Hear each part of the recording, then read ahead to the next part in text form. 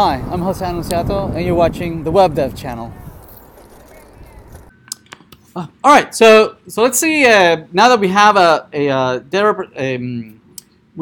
representation for the modules, let's see if we can actually hit a couple of modules here. Notice that I have a course here that has many modules, and the modules have these IDs 52, 42, right? So let's see if we can retrieve a particular one, and it should be this would be 42.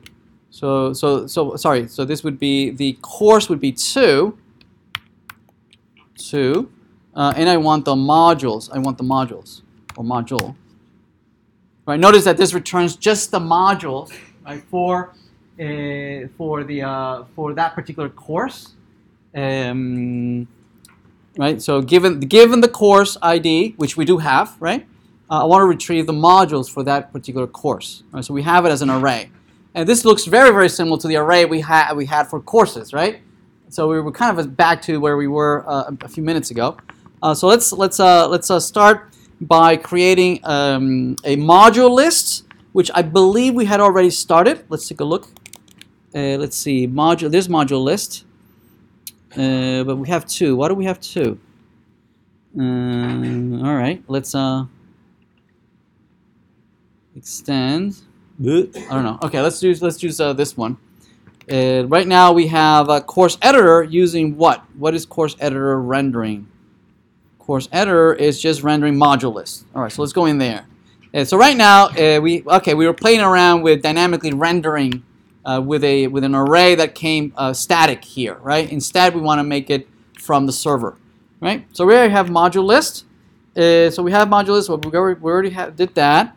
We already did that. So module list, we're passing the course ID. Okay, so we need to pass the course ID to the module. I'm sorry, yeah, the course ID to the module list. So let's do that. Let's pass in the course ID. So here's the module list being used in the course editor. Let's add course ID, and we pass the course ID. You see that? So that the module list will know what to load. All right, so let's do that. When we did that already, oops.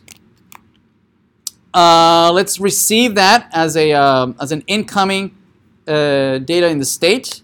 So let's bind the set course ID. So let's do that in the course list.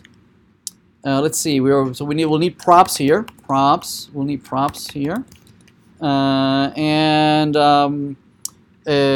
we'll add that. That's the state. Actually, we already have a state. Right, so let's just add course ID there. We only need course ID here. That's all we need. So we're going to remove that. We only just need this event handler, set course ID, which would be bound down below. So here's set course ID. That takes in the course ID. And we're going to call that when in there we're gonna set the state. We're gonna set the course ID into the state, and we're gonna call it when the module loads, right? When it mounts.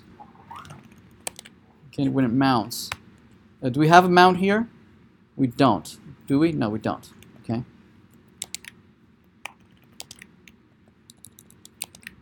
And let's see if the module list, just to make sure that indeed is being rendered, let's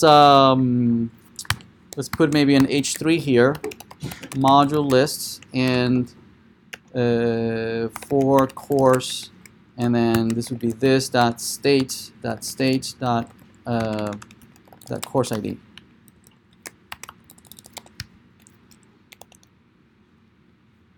Okay, let's reload. 72. It's not loading. Why are you not loading? Module list for course, yada yada yada. That's state. Did I call it right? Course ID? It is course ID. Component mount. Did I forget something here? Oh, okay. Maybe this. Set course ID.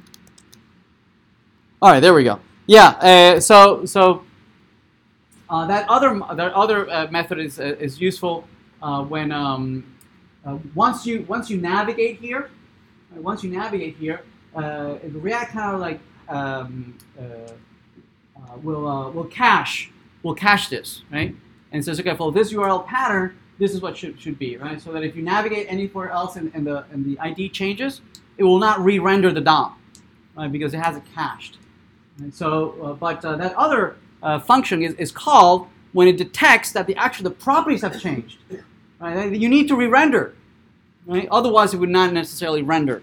So that if I click on a different one, notice that it re-renders as 172 or 12, right? So this is in the course editor. This is down in the module list. So we're passing down, right, the course ID from way up in the course editor down to the module list, right? Because it's going to use a service to call and retrieve all the modules, right?